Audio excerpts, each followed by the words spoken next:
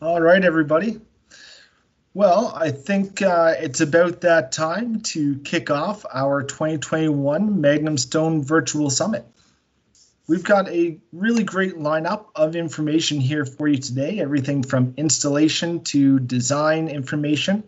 So we're going to get into that here briefly. First of all, we want to thank, on behalf of the MagnumStone team, thank everybody for taking the time to join us here today. Just from a quick scan of the list, it looks like we've got people from all over the world here. We've got Australia, New Zealand, fellow Canadians, people joining from the USA. We've even looks like we've got some attendees from Sweden and Iceland as well. So that is excellent to see. Excellent to see. Awesome. Well, again, thank you for joining us. And with that, why don't we dive right into our 2021 MagnumStone Virtual Summit.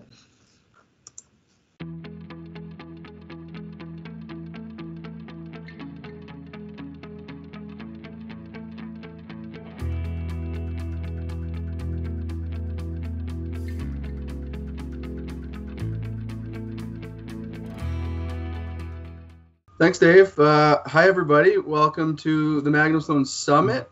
This is our very first webinar and online experience or showing stuff like this. So bear with us if we have any technical difficulties, and thanks for the incredible turnout. We did not expect, we almost sold out of all of our tickets, so pretty exciting. So hopefully we will entertain you and you'll learn a little something. So I'm going to request control here.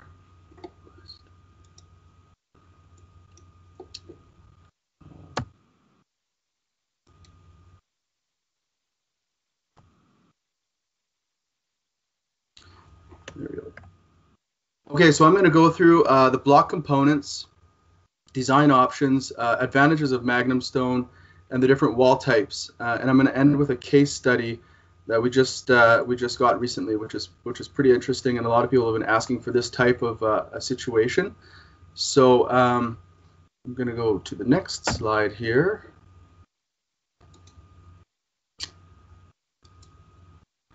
So the very first part is the block components. I'm going to do something a little bit different, which I think a few of you will find kind of interesting. I'm going to do a 3D demo of MagnumStone. So I'm going to go through all the kind of blocks and components, how they go together in a virtual setting. So it's kind of fun and different. So as you can see here, we have our standard MagnumStone blocks. They are 4 feet wide, 1.2 meters. So we're going to kind of flip back and forth between metric and imperial. 2 feet high, so 0.6 of a meter, and 2 feet deep, 0.6 of a meter back. So these are the standard blocks. Now, a standard MagnumStone block is over here on the left, and we have what we call our secure lugs that connect, give our batter, give our alignment, and our connection. So it kind of puts it all together. You can see that we have a really deep groove at the top, and that's where the lugs sit into. We have a top block, so the same mold creates all of these block components that you see. And the top block, we can actually just block out the back and put the soil right up to the front. So it's kind of unique. And then we have our base block, so we literally manufacture without the lugs on the bottom. So what you'll see is back here, we have it with the block out in. So if you're doing a positive connection, you can wrap the grids inside. But most of the blocks now will have this block out inside of it. So I'm actually going to just really quickly build a wall to kind of demonstrate how this works. Kind of fun and different, I guess. So we'll put 4 blocks on the base row.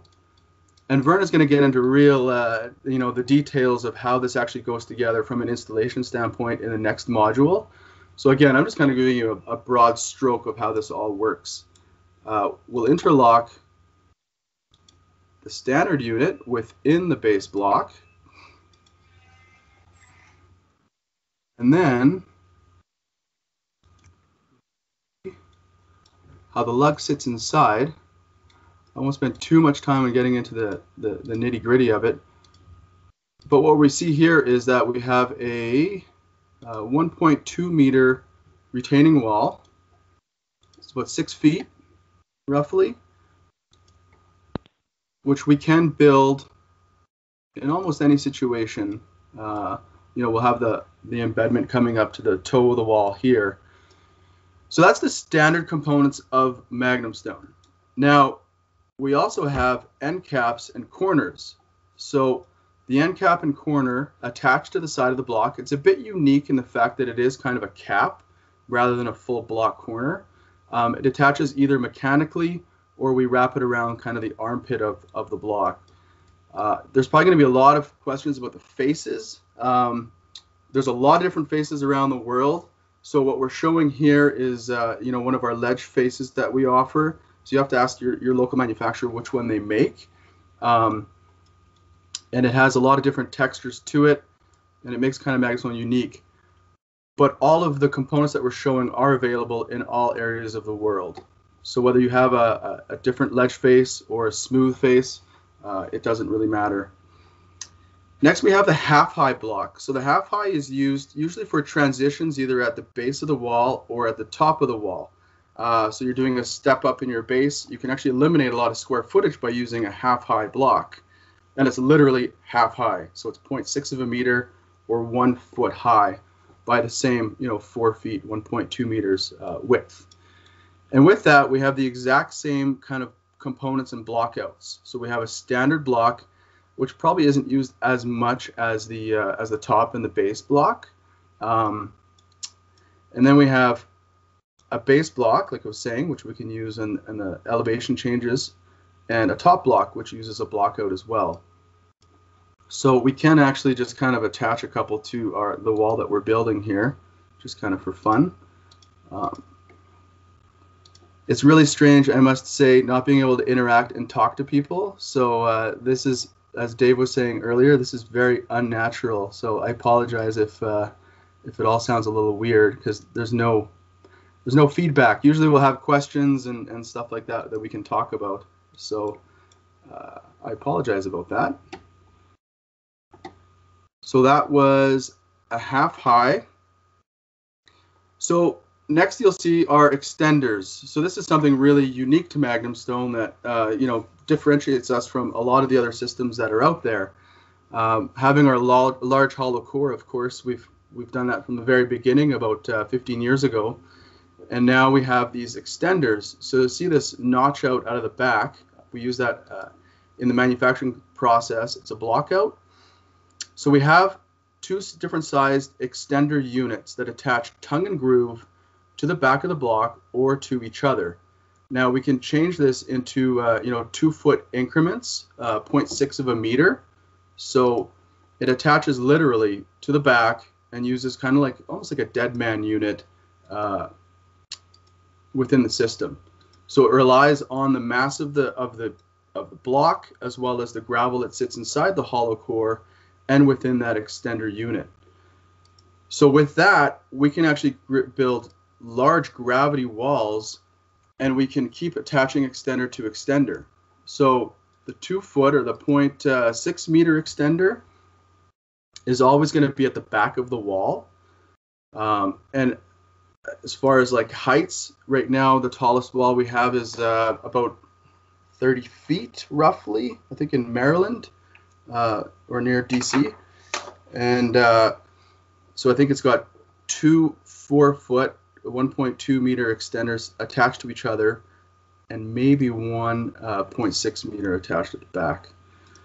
So the advantage to gravity walls, and we're really going to get into this later on in the presentation in the webinar series, it is that we can really eliminate the excavation cut as opposed to a geogrid wall. So having those 2 or 1 foot increments, 2 foot increments, 0.6 meters, really allows us to cut back on the excavation and saving property lines and stuff like that. So it's a really unique feature that MagnumStone offers. Radius, so this would be at the very, very top of the wall. We have 5.4 meters or an 18 foot, diameter, not radius. And And as we step down, that's going to increase. So it's very, very rare that we see something with this tight of a radius anywhere. But because of that, you know, the wedge on the sides, we can do some really nice curves with MagnumStone. And then we'll go into the step ups. So I just wanted to kind of, I have another slide as well, but to show you quickly how those half highs work. So if we had a regular stepped up base wall, we can eliminate a lot of square footage by using the half highs. So we actually eliminated about 5 blocks, so about 20 square feet approximately by using these half high components. So it's just something a bit unique, and we can do the same thing with the step ups on the wall top. So that kind of wraps up the virtual side of the MagnumStone wall. And if you have any questions, for sure, I'll be happy to answer them in this kind of different setting. So I'm going to stop sharing my screen here.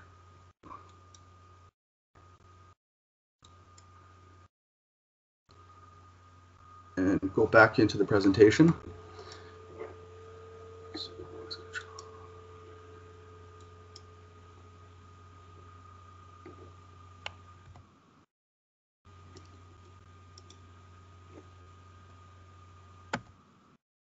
Okay. So I already did the 3D demo, but I was trying to talk about the blocks basically. So it is 8 square foot as far as a face of a block, so 0.73 square meters. We've gone through the dimensions and hollow core. The weight is 1,400 pounds, about 635 kilograms. So it's a relatively lightweight, large block system. So we talk a lot about that with the hollow core and the advantages that go along with that.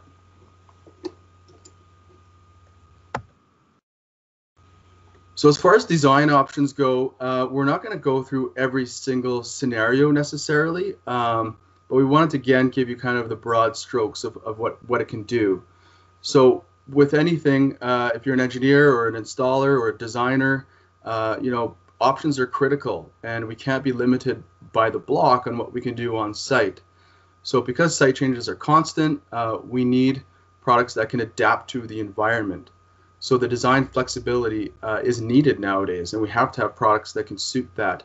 So what we have on the top left is a standard kind of geogrid wall. Most people should be familiar with that. We have some really good installation manuals to show.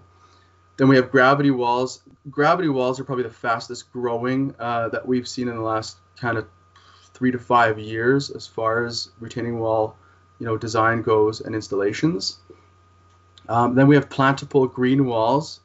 Go into a little bit of detail of that. Positive connection on the bottom left here. We actually have it wraps through the hollow core of the block. And then we have soil anchoring and cantilever. So because we have this hollow core, we can actually put rebar and concrete through the block in those really extreme scenarios. We don't see too many walls like that, but there are a few that we've done, and we have a few case studies on. So that's kind of the options that we have. Slide. So another unique thing about MagnumStone, again, through that hollow core, is we have that vertical drainage and horizontal drainage. So it's integral within the block. So we don't have to put a drainage column behind. We can. There's no limitations to that. But having it through the block kind of provides a lot of advantages from an installer point of view and a design point of view, especially if we have those water applications which are very, very fast growing as well. Shipping and freight. So here we have, because again, the hollow core and the large face of the block, we can put more square meters on a truck. So we have less truckloads to a site.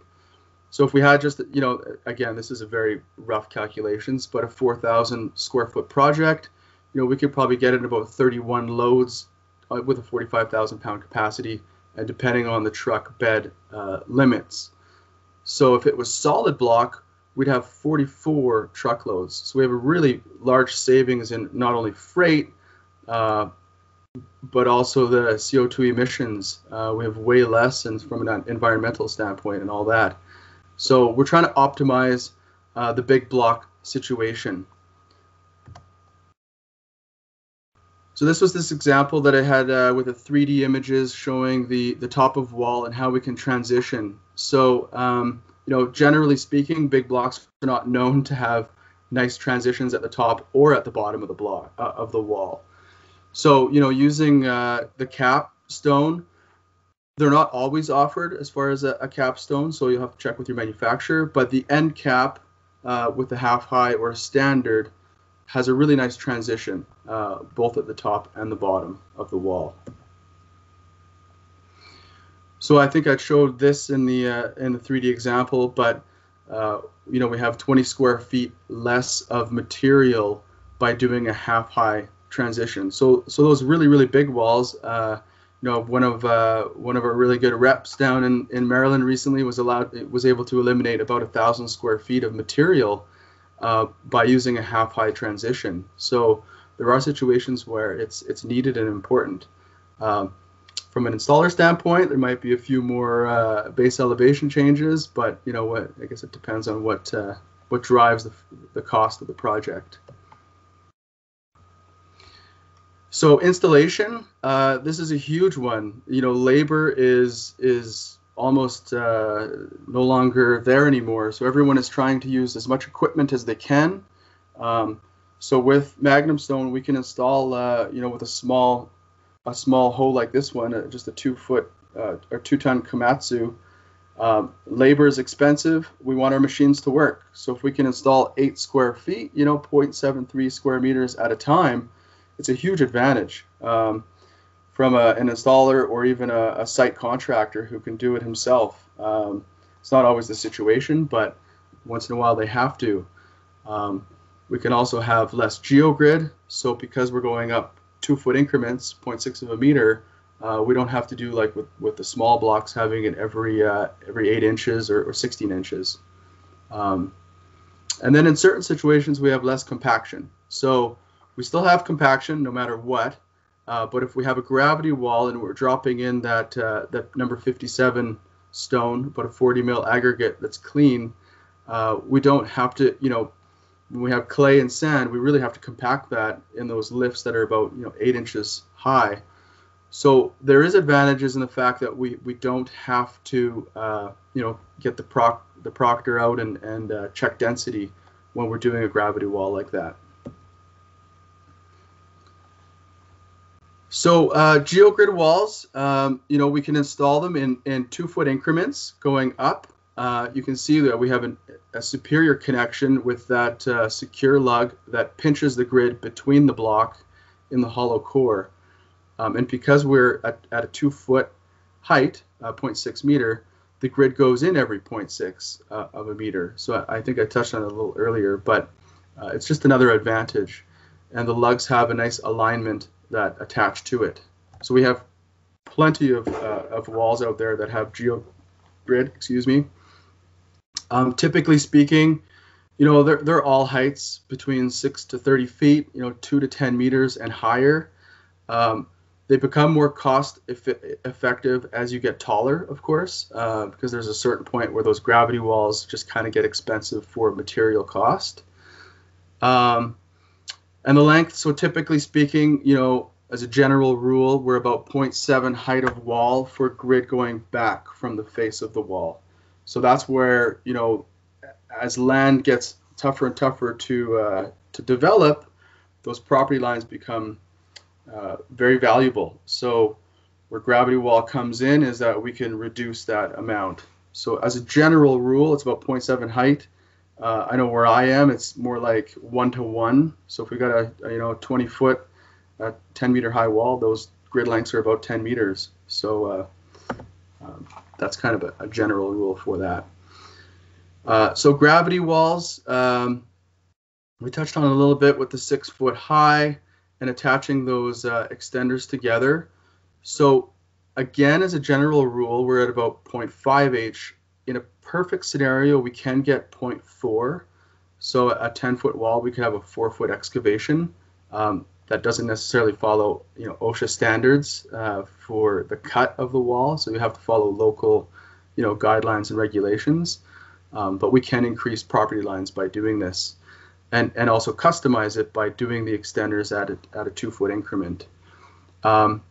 And the really nice part about this, and what we're seeing often, is being able to use utility lines within that segment. I don't know if you can see my mouse or not, but having those concrete pipes.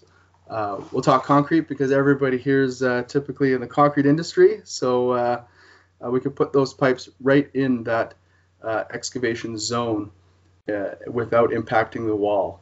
So it's a really, really nice advantage for, if you have a service that you have to go back into and dig up, we don't have those grids there any longer that could intrude in that or impede on it. So this is an example of a wall recently built. They had to move a stream bed and put the extenders in. I think they didn't have the room for the property line at the back of the house or apartment building. We'll have that case study up, I would imagine, in the next month or so. So it relies on the mass of the blocks and connected by tongue and groove. And again, it's the same system. So whether we're using a smooth face or our field face, which was the original one, it doesn't matter because it all interlocks the same way.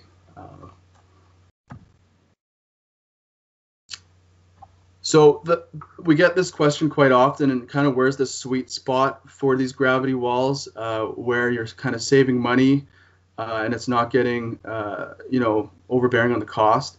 And we really do see that, from 2 feet to 15 feet or 1 to 5 meters, that's kind of the wheelhouse of where you're economical, you're saving money on installation and land and also product. Above that, generally speaking, grid will be less expensive from both installation and material cost. But again, that's kind of general. A lot of times we just don't have that property. We have to keep going higher, and the material cost isn't necessarily as important. So, and as you can see in this photo, we do fill the back of the extenders in with a clean aggregate that's free draining. So simple to install. And provides less pressure, and from an installation standpoint, you don't have to compact in between those extenders, so it saves a lot of time. Positive connection. So another really unique factor with MagnumStone, we can wrap that grid through the hollow core of the block, and as you can kind of see, it wraps that soil mass between the layers. So on the right back image there, it actually pinches between the two. So we do have to do some really good compaction, but it basically holds that block within the soil mass, which is really, really unique with a big block system like this. And we're seeing a lot more applications. I know New Zealand is doing a lot of these right now for seismic loading. So it's become almost a standard if you've got anything with a Department of Transportation application where connection is driving the design. You can also see, and I think the next slide has it here. Oh, no. That we have 100% coverage. So because the top of the block here, it wraps back, and then the bottom block, it's kind of hard to see in the demonstration, but we actually get a full 100% coverage of those geogrid layers. It's only the bottom and the top courses that will not have 100% coverage, but that's not going to really affect the design. So some of the other systems only have 70% coverage. Well, we have 100% coverage if we need to kind of go that route. And a lot of the geogrid manufacturers, I think there's a few on here, would also be willing to cut to size for your grids, so that 2-foot width.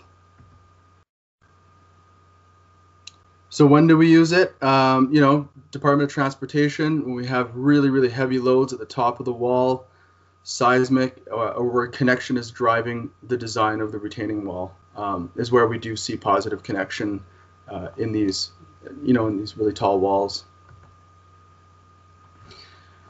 Plantable retaining walls. So this is something we love here at MagnumStone. You know, we're trying to be as environmentally friendly as we can in every aspect and everything that we do.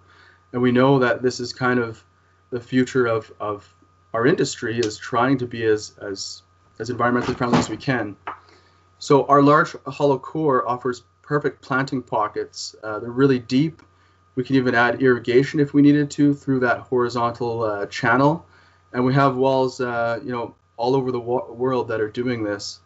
So we can terrace it, and we could put trees and shrubs in between. You know, you'll have to talk to an arborist to see which ones, you know, how much root they need to go down. But it does, you know, reduce heat island effects and has a nice green environment to a retaining wall. I mean, at the end of the day, a wall is a wall, and it's a big concrete structure. Sometimes we want to break that up and have some nice green aspects to it. This is a really neat project in Australia that was done about 5 years ago. So they terraced the whole wall, and it's doing incredibly well. It's right in downtown Sydney, near the Opera House. We have a case study on our website that you can check out. We have lots here in my hometown in Calgary, Alberta, Canada. I think there's more green walls here than anywhere else in the world. So again, we'll be sharing a lot more case studies on these kind of projects as time goes on. So next is durability. You know, I don't enjoy showing this one because we do also have a small block system. But this is just a reality. You know, with dry cast concrete, it can be prone to deterioration, de-icing salts, and spalling. So, you know, it's not always like this, but it happens. So because MagnumStone is poured as a wet cast wall block, it just kind of keeps increasing in strength. So we can use it in saltwater applications, so we don't have to worry about spalling or deterioration from de-icing salts. So it's a big advantage, and we know that a lot of DOTs are really not speccing small SRWs anymore for these reasons when they're on the side of a highway or a bridge abutment. So this was a neat project that they actually refaced the wall. They didn't have to take it down and rebuilt it with MagnumStone refacing it. So you know, it was a really old wall anyhow, but it just you know, has a nice look, and we don't have to worry about it spalling. Aesthetics, of course, you know, we really are proud of the faces that we've created. If you're not familiar with the production, the way that these are produced, we have a urethane liner that creates the face. So it's almost like a plastic matting that sits on the base of it. So we can get some really, really aggressive textures with the block. So to talk to your local rep about you know, what face is offered around the world. So next we'll get into a quick little case study, and then I'll hand the baton off to Vern Duick. So this is a neat case study that was just recently completed. It's Poplar Island over in the Washington, Maryland area. It's located on the eastern seaboard of the United States, called the Chesapeake Bay. What happened was they had to reclaim a whole bunch of land. So it used to be for British warships back in 1812 and a retreat for the U.S. presidents of the 1930s and 40s. Farming and clear cutting on the island led to erosion and just kind of destroyed the whole area. The island ended up being decimated from all of the farming and clear cutting. So they started a reclamation project for the area and make a wildlife habitat, which was very strict. The plans were actioned by the U.S. Army Corps of Engineers and Maryland Department of Transportation. So they had some really, really stringent you know, designs and stuff for the project. They used dredge materials for Chesapeake Bay and Port of Baltimore to restore land and create marshes and wetland, containment dikes for stone and gravel. So this is where MagnumStone played a role.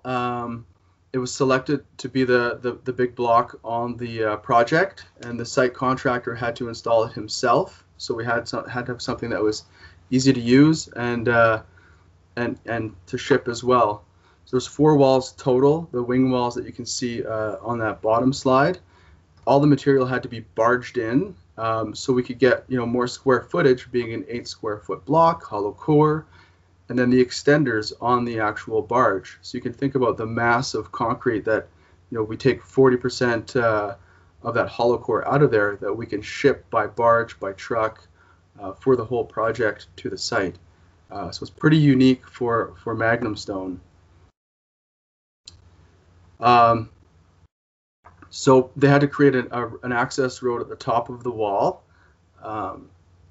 The intent of the wall is to withstand shifting tides and weather from the Atlantic Ocean, so it is completely buried when it's completed.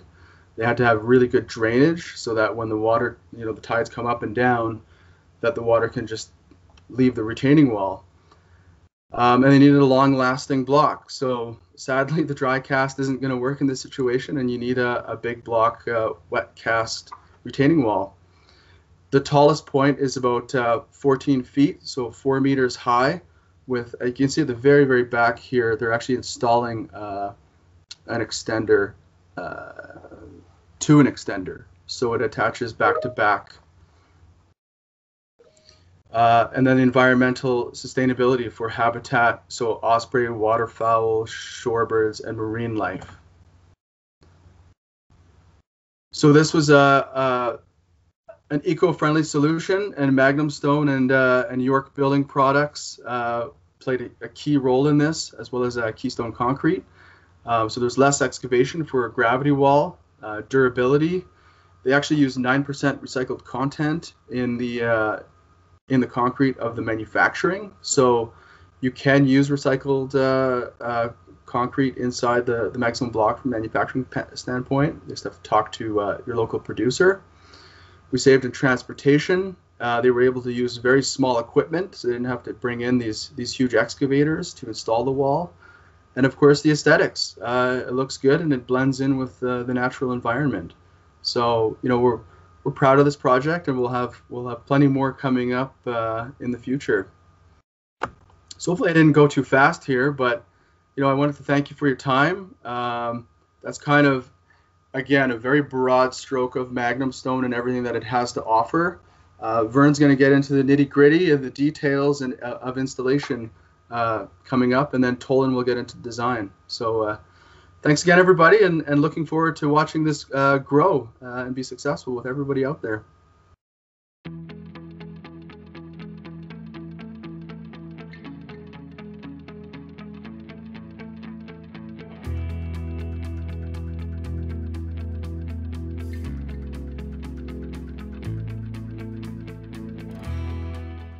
Vern will be talking very largely about the installation process for MagnumStone. Of course, MagnumStone was made by contractors for contractors, and that contractor is Vern himself.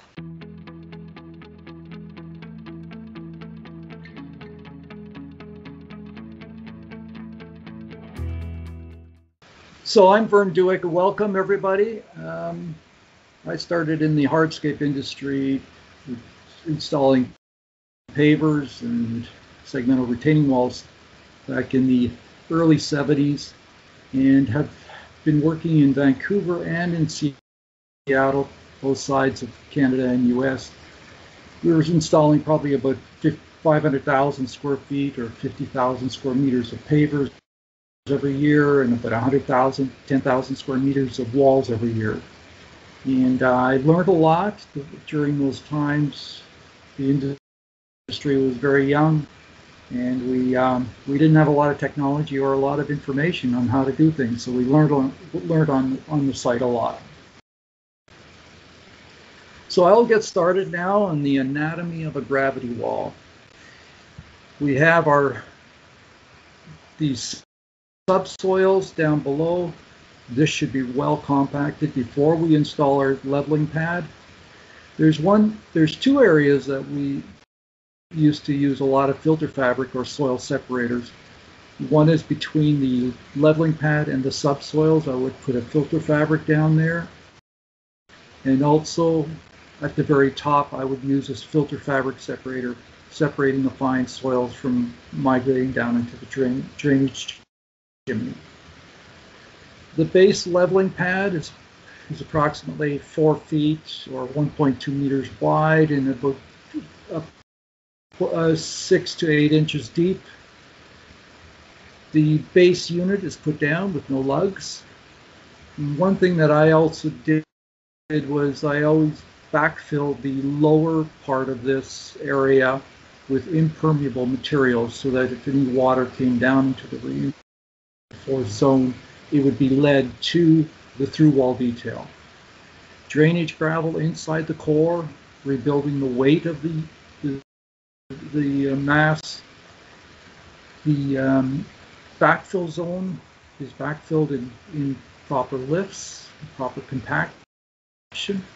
Another thing that I did, and I would dado or step my excavated back retained soils so that there was a better interlock between the structure here with that retained soils. There's a typical batter on the wall, approximately 2.25 degrees. So that's sort of the anatomy of a typical gravity wall. The burial depth is approximately 6 inches, 12 inches of the height of the wall on a typical gravity wall. I'm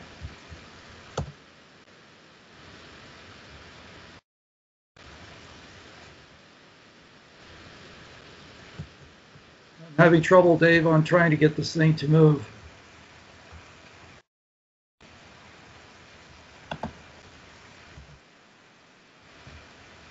There we go. The gravity wall is the base preparation is the most important part of the wall of the structure. Typically, we have again these 6 to 8 inches, 15 to 20 centimeters of soil depth. The soil separation fabric can be put in. That's an option. I would highly recommend it. One of the things on the projects, if it had been raining the night before and this is a clay materials, and I put this base material right on top of that clay and put the compactor on it, that gravel would disappear very quickly down into the clay, contaminate the base leveling pad, and then I had to start all over again. So I and our company had a policy, we always put a base fabric separating these two soils, and that was our policy. Here you can see we have a 400-pound plate compactor, reversible plate. You can also use drum rollers in this area. Moisture in the soils is critical for proper compaction of any materials. We should be reaching about 95 Proctor or greater. So do spend really important time on the base prep, because that will show up in your final wall. As I said earlier, I was trying to figure out how to install most of these projects because there was very little information, and I had to teach all my crews. And one of the things that I did is I developed systems where I had stakes on either side of the trench, and had stakes down the trench, and there were saddles on top of these yellow easy levels. And I would put pipes across, and those would be shot in with a laser level or a hand level. And then I had a 10-foot or 3-meter aluminum screed. And the final thin layer of gravel was put on top of that well-compacted base. And then we would strike this off, screed it this way across the trench. Our crews had about 10 or 12 of these, so we could do about 40, 50 feet of base prep. We would prepare the whole base until the next elevation change before we would lay any blocks on that base leveling pad. and then we reset and do the same thing for the next elevation change.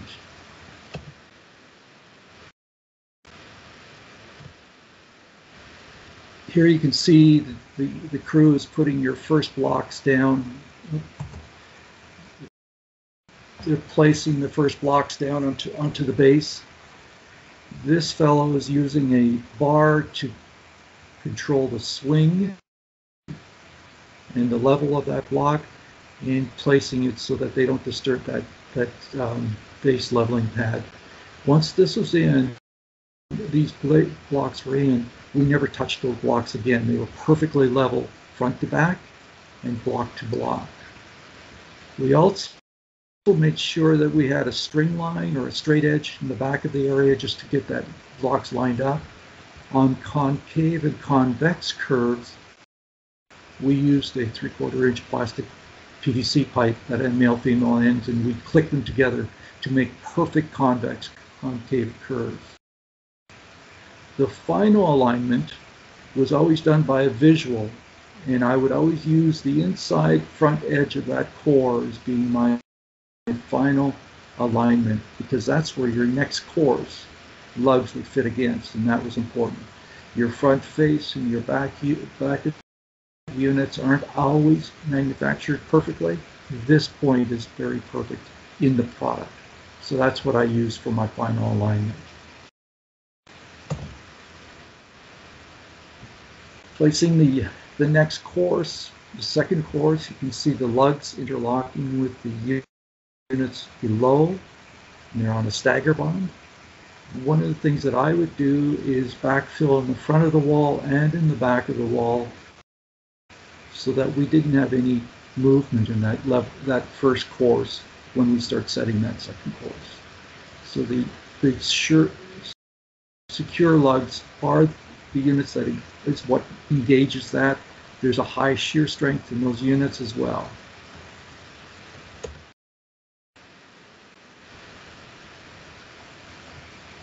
Compaction is critical for durability of these projects. One of the nice things of a big solids or big hollow core system, a big block, heavy weight, is that we can bring our compacting equipment right behind the block.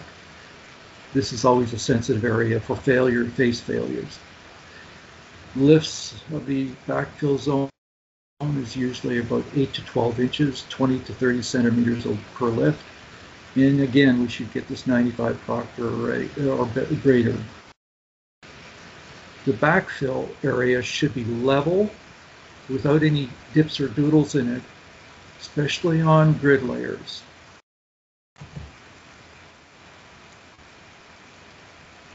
The clear crushed gravel that's placed inside the hollow core has a number of different functions. One is it creates a free draining chimney for the wall system, but it also increases the weight of the unit. So each unit weighs about 1,400 pounds, 635 kilos. When we put the gravel in, we build up the weight again back up to 2,200 pounds. And we also have that whole area interlocks. The gravel interlock between vertical and horizontal is just fabulous.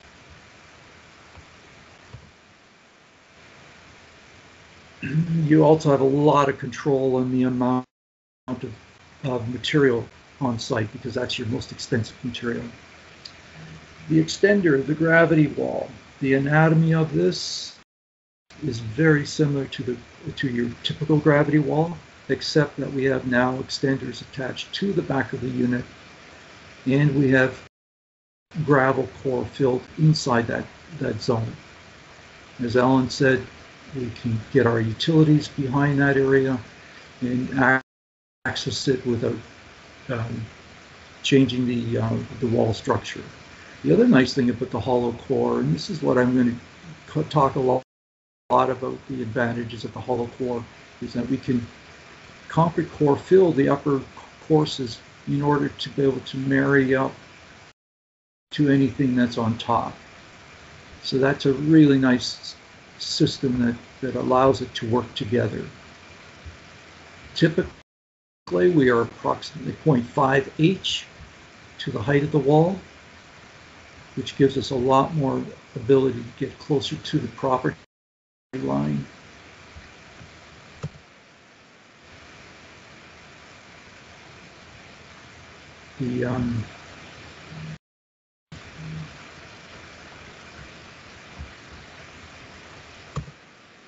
There we go. One of the things that we can do, even with the extenders attached to this, we can do some nice curves, fairly good tight curves on using the extenders. Filter fabrics can be used on the vertical behind the units in order to protect the fines from migrating into the chimney below.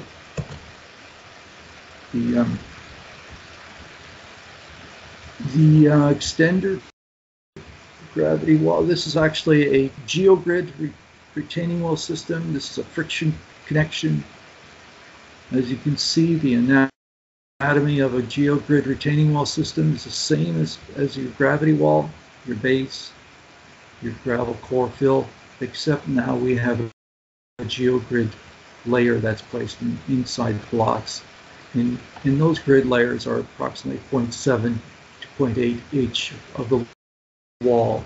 And they interlock by using three different components: the weight of the block, which is the friction, the deforming of the lugs of the grid, and the gravel interlock between the blocks provides you with a huge connection or shear connection strength of that grid to block, which is always important when we design walls. And I'll show you some of the reasons that is.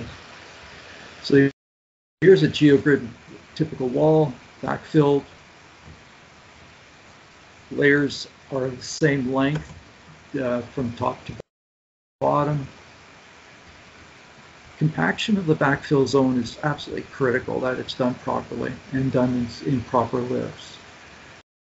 Different equipment can be used. If you have any clay in your materials, the only machine to use is a sheep's foot in order to get really good compaction. Again, this contractor has given us a really nice level area, and the next grid layer is going to get laid down on a very nice flat surface, and that's quite important. Geogrids. There are two basic geogrids, a biaxial and a uniaxial. The biaxial grids has strength and equal strength in both directions. This one in the photo is a uniaxial grid. Your biaxial grids are mostly used in the residential small projects, whereas your uniaxial grid is what's going to be used for most of your engineered systems. And they are placed and cut perpendicular to the wall. We have, there's probably about 4 or 5 different grid companies in the world, and MagnumStone has been tested with nearly all of them. Placing the geogrid on the wall, it's important that we get our geogrid as close to the front face as possible without showing through to the face. You can see here that what's going to happen is the next course is going to push down, the lugs will push down into that, and the gravel core interlock will happen.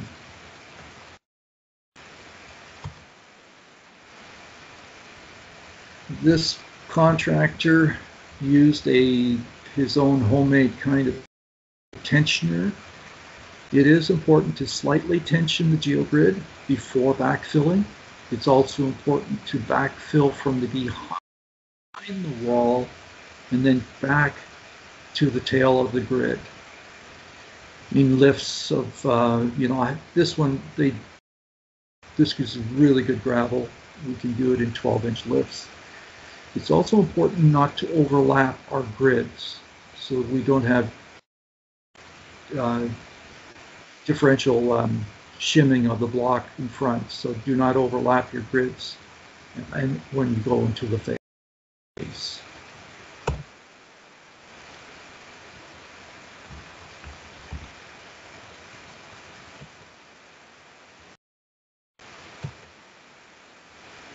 The positive connection system. Sorry guys, I'm having a little trouble trying to get this thing to click. There we go. Here's the positive connection.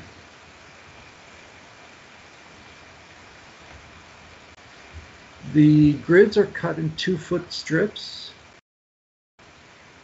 They enter the bottom of the unit, go up the inside hollow core and back outside. This is a positive connection that's most often required because of seismic loading, highways on top, or railways, or any kind of water applications or really, really tall walls. You will need a positive connection in order to get a higher face to grid connection. Typically, if there's a 10-foot or 3-meter deep grid required, your lengths will be 22 feet or 6.7 meters of one strip, and that strip will go in, back out, and then the top area. And you get 100% coverage, as Alan was talking about, between each layer, except for the very lowest cores and the very upper cores. You will have a 50% coverage. Here you can see the demonstration of this grid comes out of the top of the bottom unit. This grid is going in the bottom of the upper unit. This also demonstrates on how we may have 2 to 3 different strengths of grids on a wall, with the strongest grids in the bottom of the wall and weaker grids as we go to the top.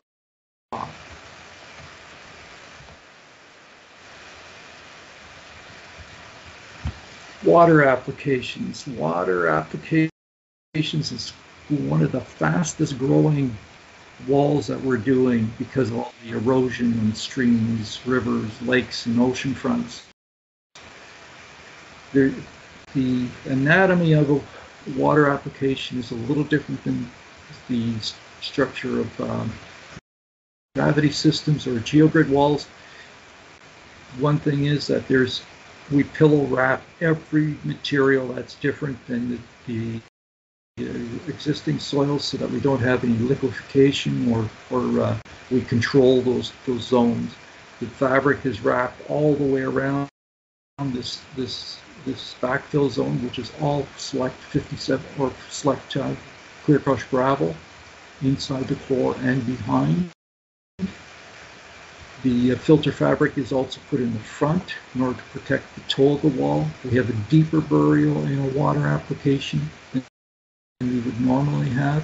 And then we finish it off with a riprap or rock finish on top, especially in fast running waters or wave actions.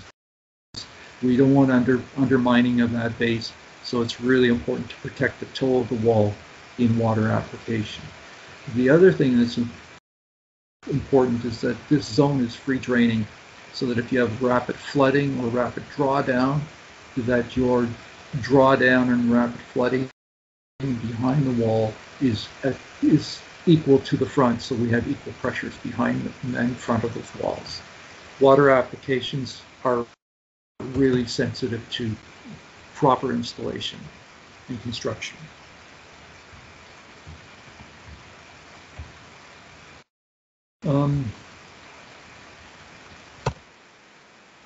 There we go. Here's a water application that was done, and you can see a great demonstration of convex concave curves. It's a huge project on a commercial area. There's waterfalls cascading over top of this project down into the pool or the lake. This particular project was this is a roadway going through, and there's a through wall detail from one side to the other side to carry on with the water if there was. The nice thing about a hollow core, again, is that we can cut blocks to fit on site easily. And often we would concrete core fill these areas as well to prevent settlements. Here's 3 projects in water. This is a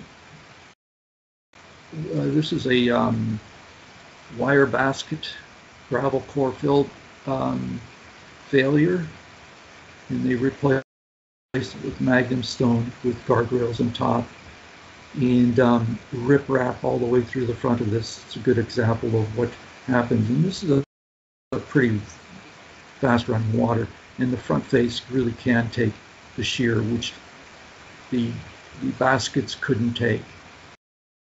This is a unique project that went through the backyards of a neighborhood, and the contractor put some big through-wall details. You can see them down there, and then also put ladders in, escape ladders, just in case kids got caught in here.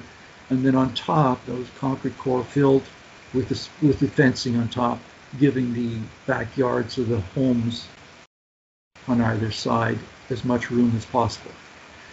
This is a project where we had a through-wall detail again, and what we did is with concrete core filled all the units on the sides of this and over top, and steel reinforced it so that we didn't have differential settlements on either side of this through-wall detail.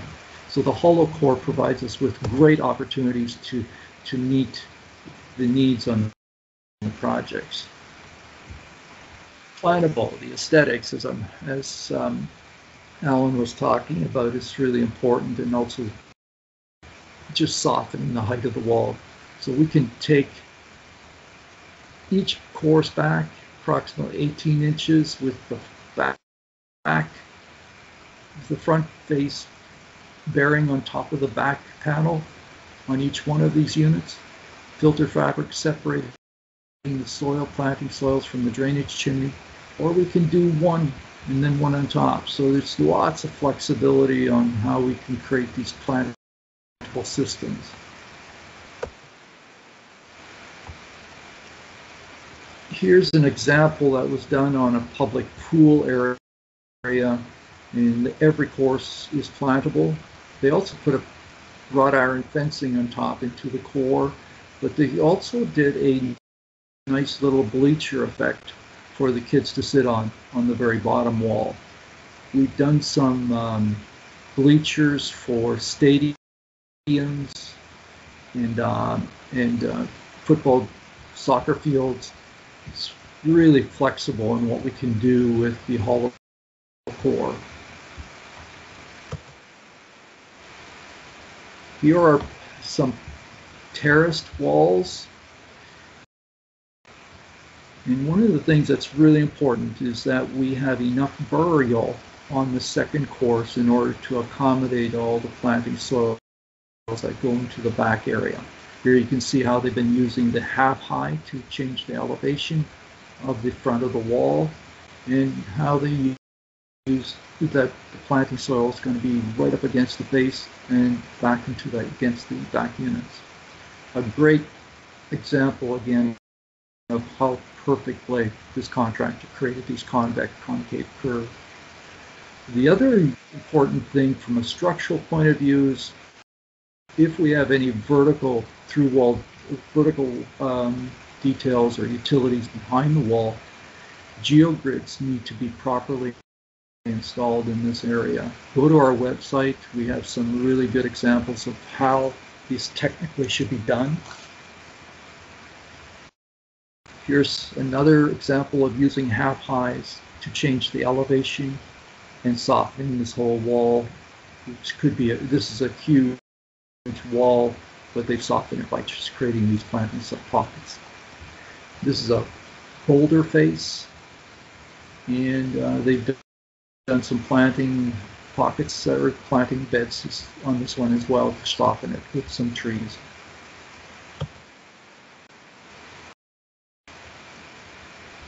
The convex concave curves and how they're constructed. A convex curve like this is the weakest point of any wall, and so it's important that we put our grids properly. Any overlapping grids should have a thin layer of gravel between them, so we don't have a slip zone in this area.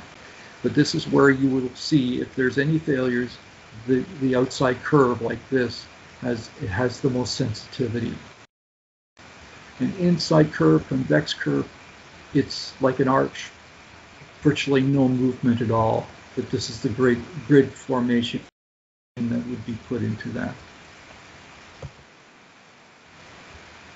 Same thing with inside-outside corners.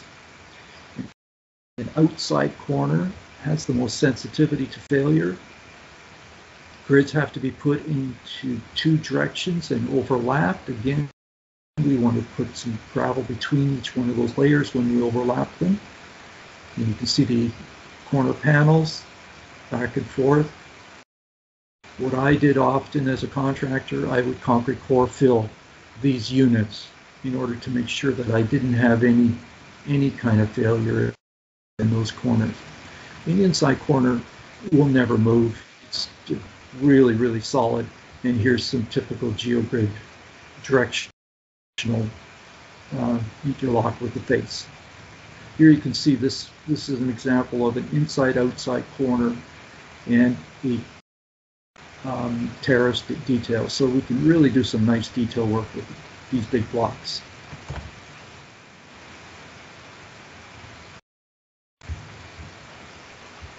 Top of wall details.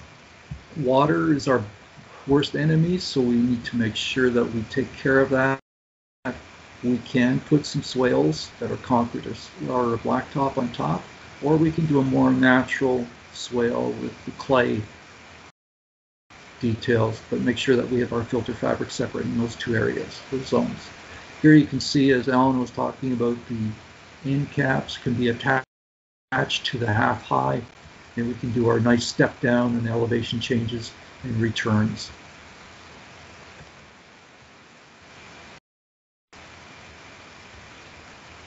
Top of wall.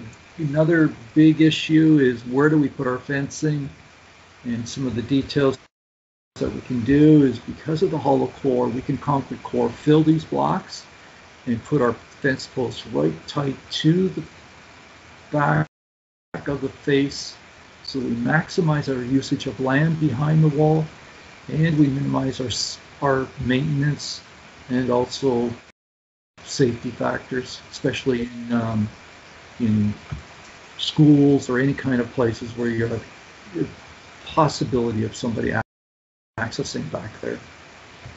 Great advantage of the hollow core. Here we see a different usage. We have our coping cap, kind of classic finish on that block.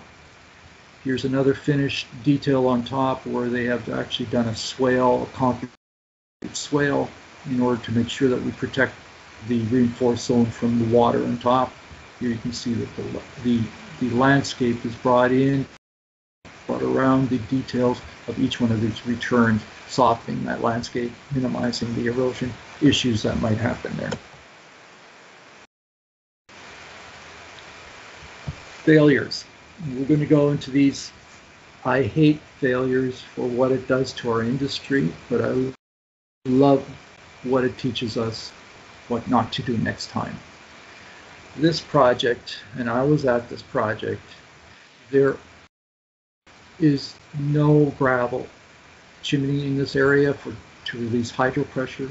There are no geogrids in this project to interlock with the fascia or reinforce the backfill zone. There's a huge positive slope above this wall.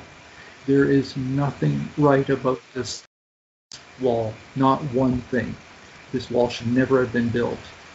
These blocks are huge. They're, I think, about 3,000 pounds.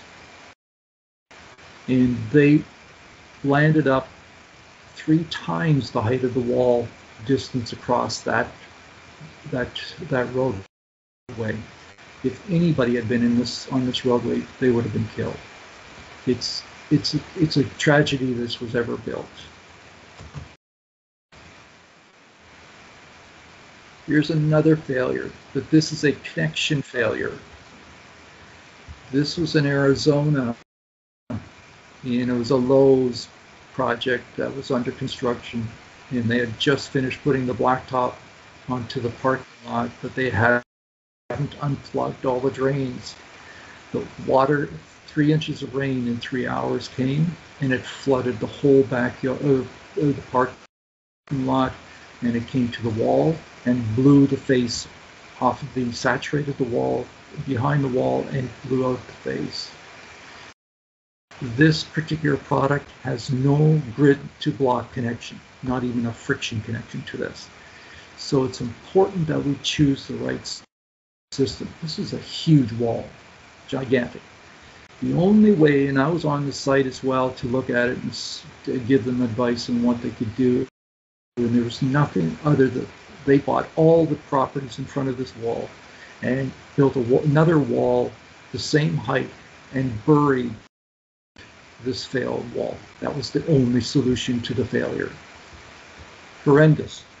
So it's important we look at it. Water is our greatest enemy in all these projects. This is a global stability failure. The grid, the wall, everything rotated.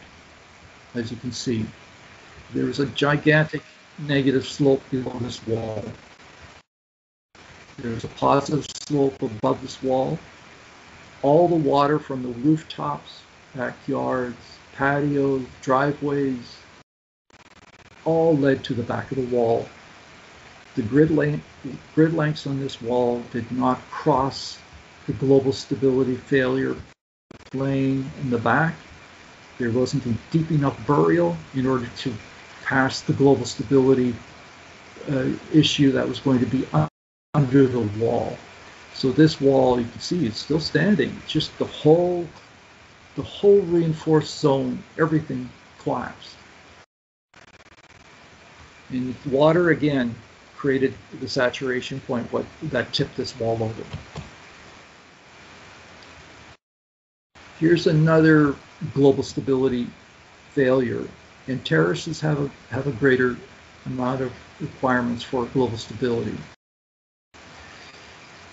The total height of these 4 terraces need to be considered when putting the grid lengths in the bottom.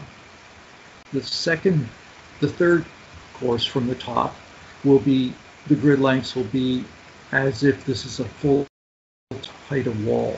And the second one will have the grid lengths that we consider as if this is 2 walls. This is important that we get this design done right on these terrace walls. We can have these terrace walls whatever distance apart, but we just need to consider them as one total wall. The distance between a lower wall and an upper wall before this upper wall doesn't act on that lower wall is 1 to 2. So if this is a 4 foot or 1.2 meter tall wall, that needs to be 8 feet or 2.4 meters away before this second wall does not add pressure to that lower wall.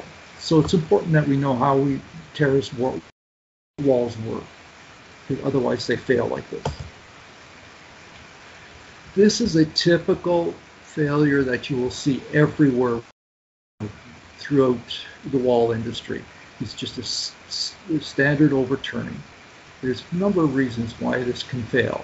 One is that the blocks aren't big enough or heavy enough to withstand the pressures behind the wall. There's too much hydro pressure behind this wall. There's no geogrids in this wall. There could be also the fact that there's not a proper drainage here. And then sometimes there are reasons why these walls fail. It's one of the things that I did as a contractor. I would always consider what would happen to this wall in its lifetime. And sometimes there were things like frost thaw cycling would happen behind this wall and would push over and turn over the wall. I always put geogrids. Our company policy was anything over 3 feet or 0.8 meters, I automatically put geogrids in, even if it wasn't specified. Sometimes on a driveway, the owners bought an RV and they parked their brand new motor home on top of the wall. That's live load. Or in winter in the northern climates, they would bulldoze all of the snow loads on top of the wall. That's also live loads. There are so many reasons why we need to protect our walls from anything that might happen after the fact. Thank you.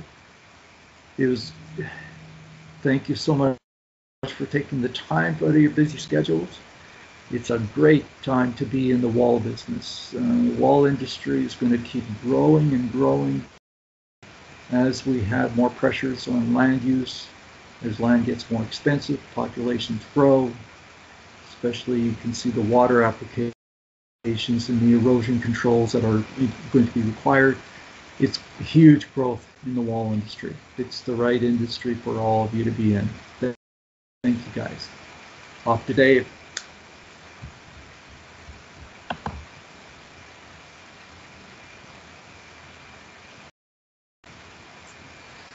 Excellent. Thank you, Vern. That was perfect. For those of you who don't know Vern, Vern is our president here at MagnumStone. He's got nearly 50 years of experience in the industry, 25 years worth being a contractor. So we just heard from one of the gurus of installation. So thank you again, Vern. Much appreciated.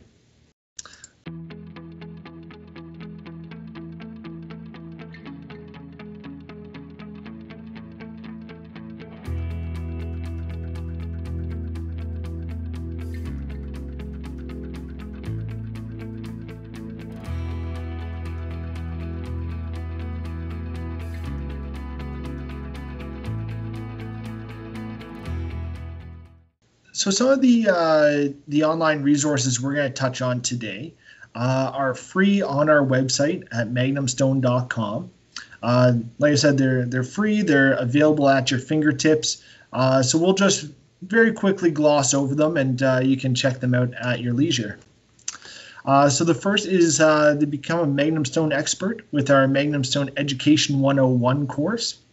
Step-by-step installation guides to help with that process. And as well, the free retaining wall design and analysis software, which one of our engineers, Tolan Hessel, will provide a demo here in just a few moments. So, of course, ultimately, where can you find all of these resources? Just on our website at MagnumStone.com. And just up in the top tabs here of installation, education, and software. So that's where these are all located for easy access. So going with MagnumStone Education 101. So this is an educational course outlining the key components and advantages of our big block retaining wall system. As well, there's the step-by-step installation guides. Oh, just 1 second here. There we go. Sorry. It's a 1 hour free online course. You can take it virtually from, if you're at the office or if you're, at home during the evenings and things like that and just looking to learn more about MagnumStone. That's a great opportunity to learn more. It also showcases just how quickly why MagnumStone is quickly becoming an industry favorite here for everybody from installers, designers, architects. It kind of goes from there. So it's a really great opportunity to learn more. Next are our step-by-step installation guides. So these detailed guides from MagnumStone cover all of the different types of retaining walls. So that includes gravity walls, geogrid walls, positive connection.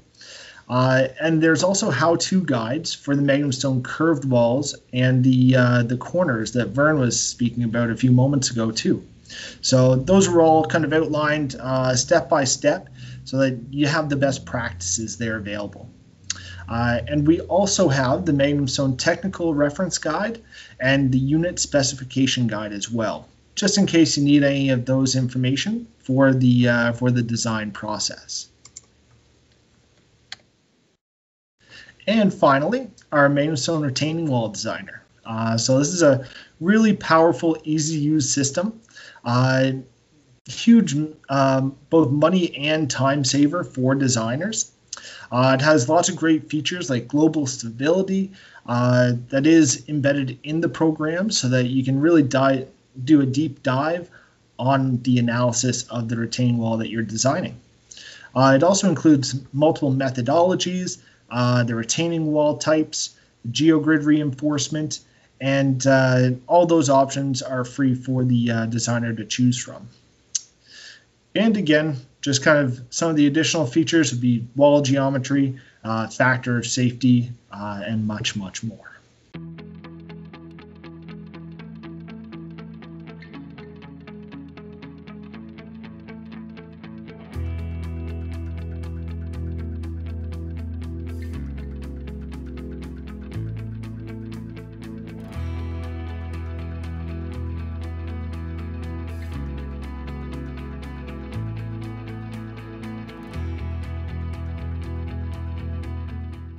I'm glad to be here. Glad so many of you can join us today, especially from all over the world. I'll just share content and hopefully you can all see my screen now.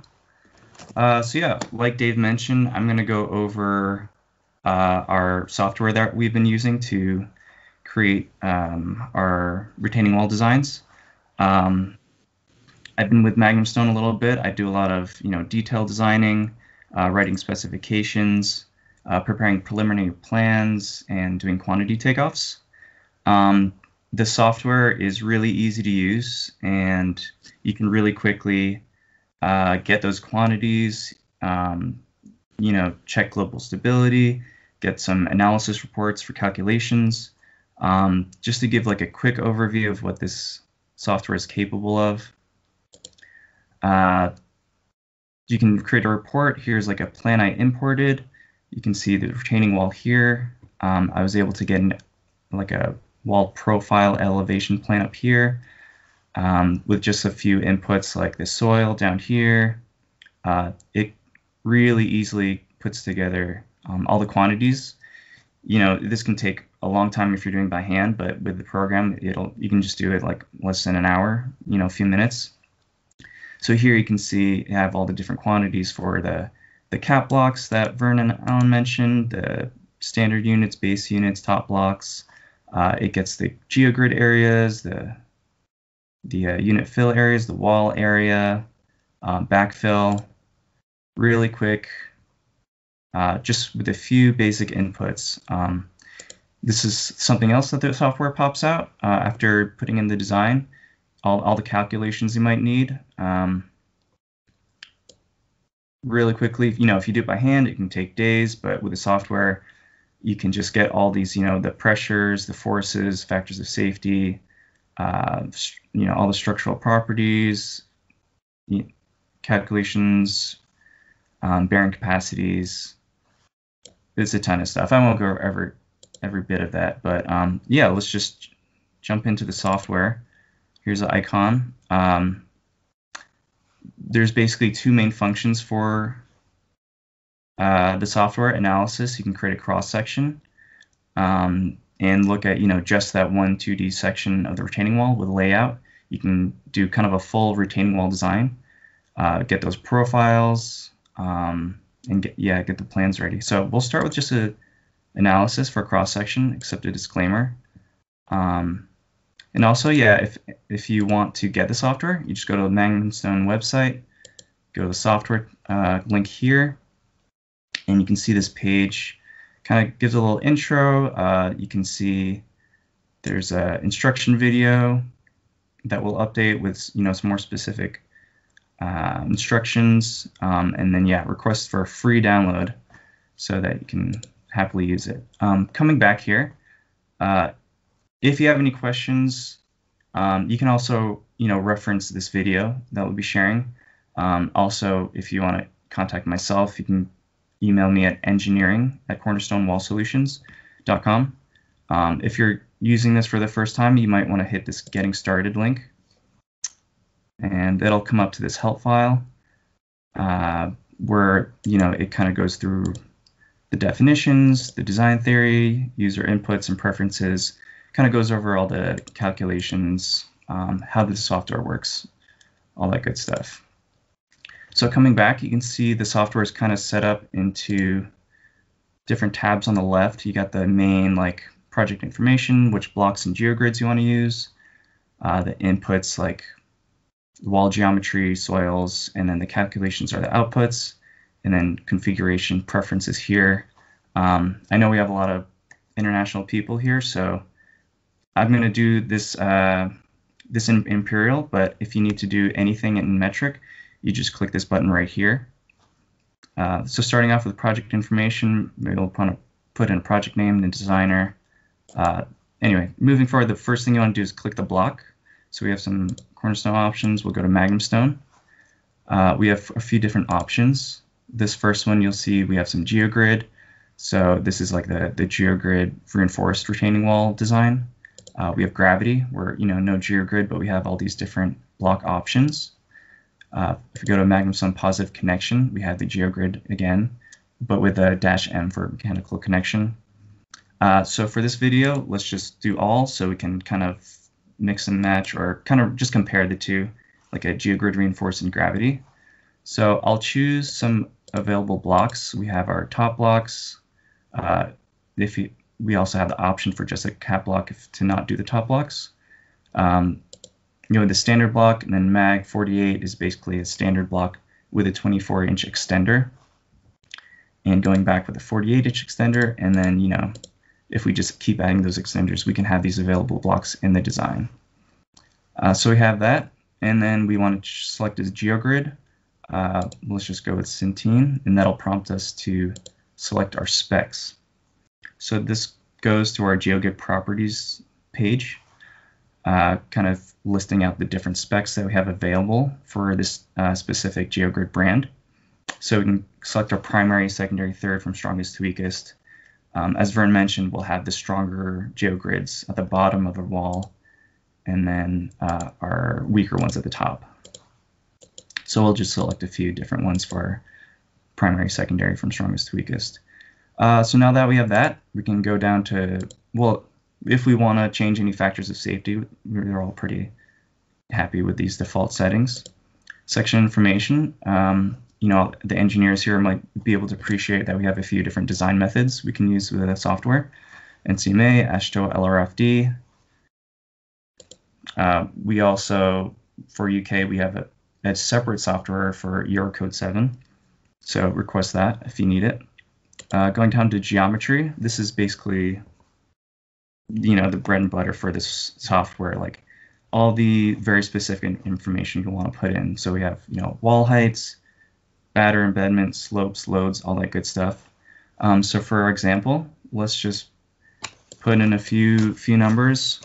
We'll do 15 feet, so around 5 meters. We'll do that 2.4 degree batter. You can do it vertical, 0 degree batter if you'd like, or a little higher, like 4.5.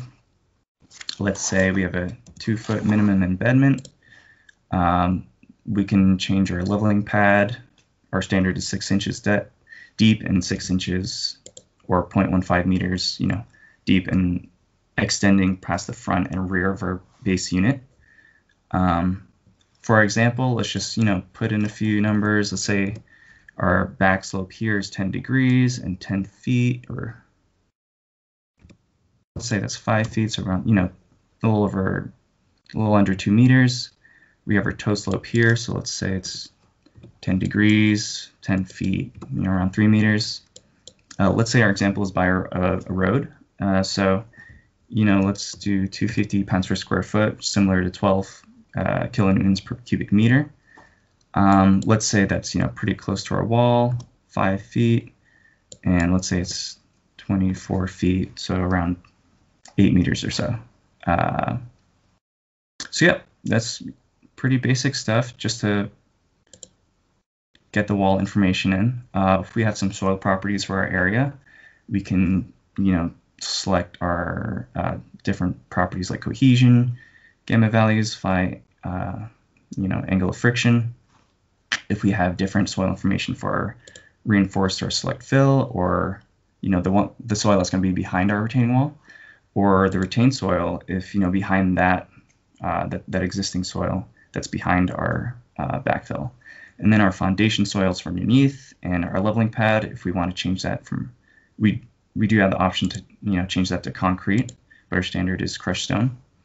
And for gravity walls, we can do kind of a select fill option and choose our angle of excavation if we want to do that. So basically, yeah, that's all you really need to input for a cross section. If we just go straight down to gravity design, it'll create a pretty good looking cross section here. You have everything that we put in. We have this toe slope at the base, back slope up here with our live load in blue. This is the select fill for this gravity wall. And you can see for 15-foot high wall, it's only 8-foot depth. You have our different blocks here. TBH is top block half high, MagnumStone standard blocks, M048 and M072. So these are 48 inches long and 72 inches long. So let's just to give a little background on that. Dave mentioned we have some educational resources online. So if you go to the website, hit blocks, scroll down, we can see some of the units that Alan and Vern went over. And if we go to the specifications guide, unit specifications guide, pull this up, we can scroll down to, this is some of the units that the software kind of has in that cross section. So the 48 inch and 72 inch, they're that long, but we have the standard block with a 24 inch extender, and then the same with a 48 inch. And if we have any 96, which we do, will be the standard with a 4-foot extender and a 2-foot extender. We can see that all here. And yeah, if we have some results here with our forces, moments tables, everything looks good. We might see a warning in yellow or a failure in red, but everything looks good now. And if we go just click Reinforce Design, that's all you have to do to create a cross section here. And yeah, that looks good. We have our geogrids in between our MagnumStone blocks. Again, 15-foot high. This one's a little longer for 11.5 feet. But yeah, that all looks good. So moving forward, we can check the same results, static results, and seismic is blank. We can go back to that. If we get global, we can check their global stability. Not all our competitors have this setting in their software. This is something we can check really easily. So you see those potential failure planes. You can check those global results at different points. And yeah, like I said, software really easy to use. You can check so much information, compound stability as well. Going back, I mentioned you can do seismic. So you can see here, if we do with our gravity design, enable seismic, we have our PGA, 0.2 is our standard default. You can see once we update design, you can see right here for potential failure. So if we hit gravity design again, it kind of redesigns the cross section, and you can see it extended it from a standard to 48, and now it's good to go. And if you want to change anything here, you can just shorten and lengthen these here, just to easily revise the cross section. If you go to reinforce design, you can see a little yellow warning here. We have similar options here to shorten and lengthen our geogrids, move them up and down, insert more layers or delete layers. So yeah, really easy to use. Just make that a little bit longer, and now it's good to go. To make these all the same length, you can just increase the bottom layer, hit that button, and it looks great. So yeah, really easy to use. Vern mentioned water analysis is really important. So if we hit water here under geometry, we can enable a water analysis. So it'll ask us for some water options. So let's say we have some water at the base, put in a foot, and then this bottom automatically populates since we have a permeable system. So let's hit update design now, and that actually looks good for the geogrid. We don't have to change anything. For geogrid, we should see that there's that red failure for NG in the bearing capacity for no good. So all we have to do is just lengthen this. So now it looks good, but we do have a longer block. So, a little more excavation. Another option we can do if we want to play around with the software is shorten that again, and then maybe increase the blocks over top of that. And now that looks good. So yeah, that's basically a quick way to make a cross section. Like I said, that just takes a few minutes, and you can easily swap between a gravity wall, geogrid, reinforced wall, or if I chose a different grid option, a positive connection wall. And yeah, just really easy to make that cross section for the analysis side of the software. If we restart and hit layout, or if I can just go straight from view to analysis and layout, so that'll kind of change all the tabs you see on the side here. But yeah, basically the same deal for a retaining wall design, where we can create those reports with elevation plans and profiles. Kind of just put in the same input or available blocks and geogrid. Here you'll see our design data. This is kind of set up differently. So here we'll see the soil properties, seismic factors, and basic geometry and our design methods. Hopefully I'm not going too fast for everybody, but so after we have those basic preferences and whatnot, we can just go straight to drawing our wall. So if you have like already a plan set up, like a site plan showing where the retaining wall is and those top and bottom walls that you need, you can import that directly here in plan view. Or if you don't have that and just have like the wall chainage and top and bottom of the wall, all the basic values that you need, you can just input it directly here manually. So for this example, I'll just show you how to easily import a plan, hit File, convert to PDF, and we'll select this plan. It'll take a second to load. So here you can see a basic plan for a retaining wall design. You can see up here, retaining wall, profile here.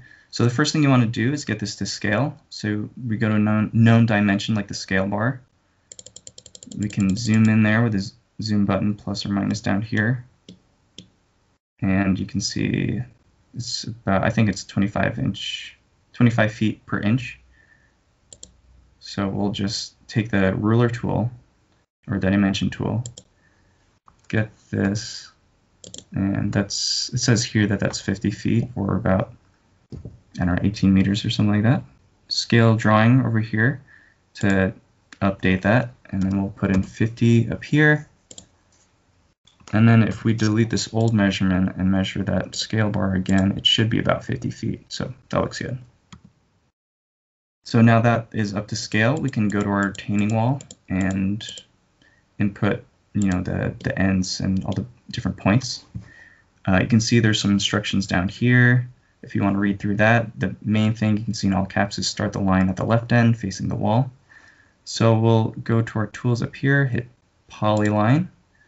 And since I've looked at this plan, so since this is the toe side of the retaining wall, I'll click on this left side of the wall. And just, hit once there and then hit once at all the different vertices of the wall, double clicking at the end. And now you just have a basic retaining wall.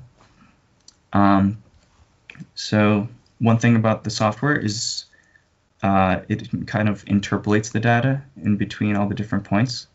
So it's important to get a point for every spot where there's significant changes. Like you can see here, there's a significant change in the toe slopes bottom of the wall. So we'll want to add a point here and here. So all you have to do is click this add polypoint function at both ends. Or if you have too many points, you can hit remove point there. So there we go. That looks good. That's basically all you need. And hit down here. We have a couple of options for, if you have a curved wall or if you want to add some text. Anyway, once we have this polyline, we'll hit get points. So a table pops up. You can see it has a few different options for wall elevations, embedment. If I hit get points down here, you can see this populates with the different coordinates. You can see you have the options if this had like a 90-degree angle or corner in the wall, you can hit inside or outside corner, or begin and end radius with the radius length. So yeah, all you got to do is mainly this top and bottom elevations for all these different points. So I'll just go ahead and do that. I've been looking at this plan, so I'll just pop these in real quick. And if you wanted to, try using the software on your own and maybe practicing with the same plan, we'll be able to share that. So we have this basic information, doesn't take too long. Now you can kind of add these numbers to the plan here if we want to print that out later. Number of points and plot coordinates, you can see those station values in top and bottom of the wall. So once you have that, you just hit send to drawing, and that kind of transferred over those values over this next tab, wall layout. So the wall layout, this is where you have to put in your basic information for the wall so the software can design it and create those profiles and cross sections and whatnot.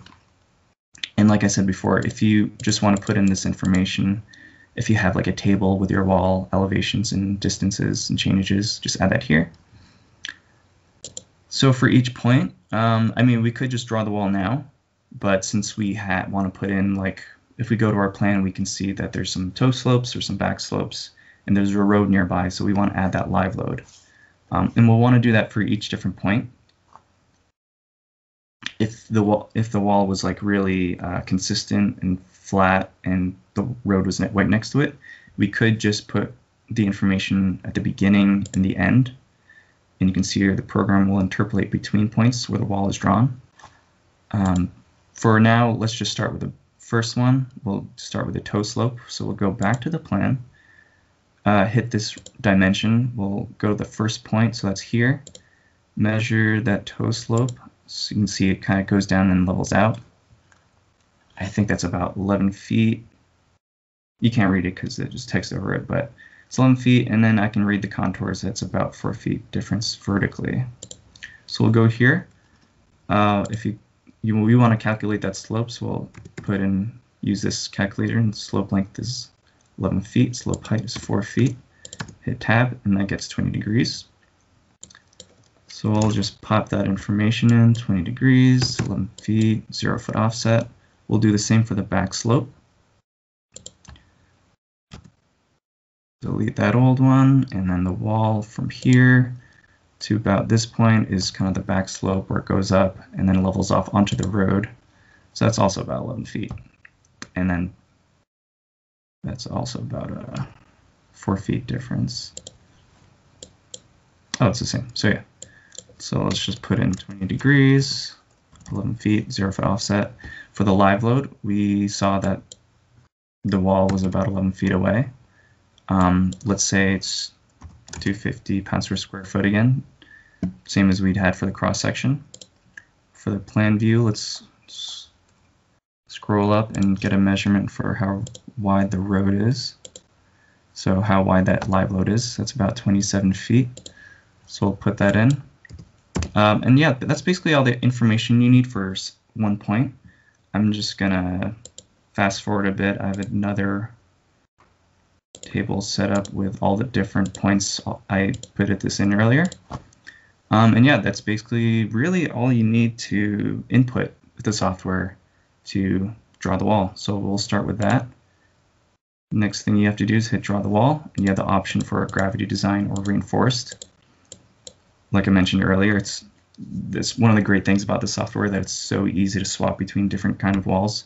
If you want to check different designs to see maybe you have less space for excavation, or you want to use different kind of materials accessible, just see whatever's best for your specific site. So we'll hit reinforce design, and it takes a second for that to design the wall.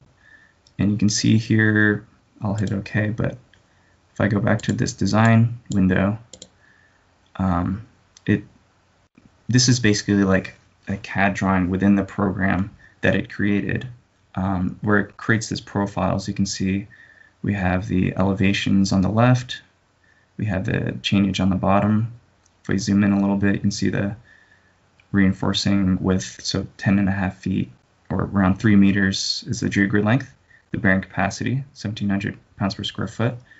If you zoom in, we can see all the different blocks that it requires, and you can see it might be easier to see in AutoCAD, so we could just save this right here and go to here. We can see we have our geogrid layers, magenta here with our lengths. We have all the different blocks, our so MagnumStone standard base block, MagnumStone standard block, and top block. EC is our end corners, and top block, half high top block. So yeah, really, like, this is really important to really.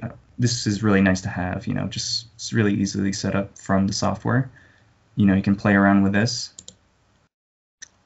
So that's really helpful. If you go back to the program itself, you can see that it directed us to the quantities, wall quantities tab, and everything's just summed up right here. It did all the work for us basically. So it calculated all the different standard units that we'll need for this project, the base units, top blocks. It has the wall area, cap length, a little bit of the unit fill for those units, in cubic yards or cubic meters if we hit metric before. It has all the different backfill volumes and that totals. It has the geogrid area for the different specs that are required. So yeah, that just took like 20 minutes, and we have all this information, which is super important to like estimate cost, estimate how much materials are required. So yeah, it's super helpful. And if we go to reinforced design, we can go back. This kind of looked like the cross-section area. The design kind of split up the retaining wall into different sections, and kind of where each point where the wall differed a little bit. If there's like less blocks vertically at the beginning, in the middle, might be a little taller. And yeah, you kind of get those same options as before if you want to shorten and lengthen the geogrids, if you want to move them up and down, if you want to go to any section and check the global stability, you can really easily do that. So yeah, just really easy to use. Everything you can do really quickly. If we go back to draw the wall and hit gravity design, we can kind of do the same thing. We can, it gives us the wall profiles that we can open again in AutoCAD. So I have that already up here. All those different types of blocks that 48-inch units with a standard block and a 24-inch extender. The MagnumStone standard units, it shows which blocks, base blocks are used. And yeah, so I can just print this out on a plan really easily and have that in the field, for construction or whatnot. For quantities, it has this, it kind of, does all the work for you and puts together the sums of different blocks. So all the different blocks you'll need, all the different backfill that you'll need, wall area, everything that you need right here. And yeah, if you want to get all this information in one spot, you can hit Save to Excel down here. Or what I like to do is to get like a full report with the quantities in it. If you go to File, Print Estimate with the elevation view, and print that out, whatnot. I already printed out, so I don't really need to do that. But so that was this file that I showed earlier, where we can have that plan imported with the gravity wall, or with our retaining wall laid out in red. It has that wall profile elevation view, or some of our input information, and our quantities right here. So you can see standard units 158, base units 39, geogrid areas, everything you might need for construction, just right there. If we go back and let's say, we want to show, if we're working with like a DOT, we'll want to show our calculations. We can go to print design, short or long, and I for any cross section, you can just pick one random one. Go to file, design. If we hit long, I already printed one out, so you can see this one I showed earlier, where I picked a cross section and it got output all the different calculations. So like I said, this can take days to have if you're doing it by hand, but with the software, just a few minutes. And it has all the different information, bearing capacities. I could share this if anybody's interested, but it's kind of a lot of information to share right now when, not everyone here might need all of this info. And yeah, that's basically everything with the software. Like I said before, if you have any questions, there's a contact page on the MagnumStone website, or if you want to ask me something directly, I can answer really quickly. You can email me at engineering@cornerstonewallsolutions.com. And yeah, that just about covers that module. A wrap for our 2021 virtual summit, ending a little bit early for you. Again, if you're sharing any MagnumStone photos or your projects on Instagram or LinkedIn, please feel free to tag us. We love featuring your walls as they're in progress, from installation right through to completion. So yeah, feel free to tag us. We'll feature the photo and give you some photo credit there. There's also going to be a survey sent out shortly. Just a very quick 7 questions. Most of them are multiple choice there. So feel free to give us your feedback. We'd love to know, how we can improve on our webinars and what other information you'd like. On that note, do stay tuned as well for our future MagnumStone webinars. We're going to make these more regular with more defined topics. And the recording of the virtual summit will be emailed to all virtual summit registrants here within the next day or two. So keep an eye out for that. Any questions, again, feel free to send them my way to dave@cornerstonewallsolutions.com. If you had any questions for Vern, Alan, or Tolan, feel free to send them my way, and I can pass those along to them as well. And again, thank you to our presenters today, Tolan, Vern, and Alan. You guys did great, and hopefully everybody learned a little bit more about MagnumStone, picked up some insightful tips and tricks. And if you have any questions, feel free to let us know. Again, feel free to follow us on social media. And that concludes our 2021 Virtual Summit. Have a great day, everybody.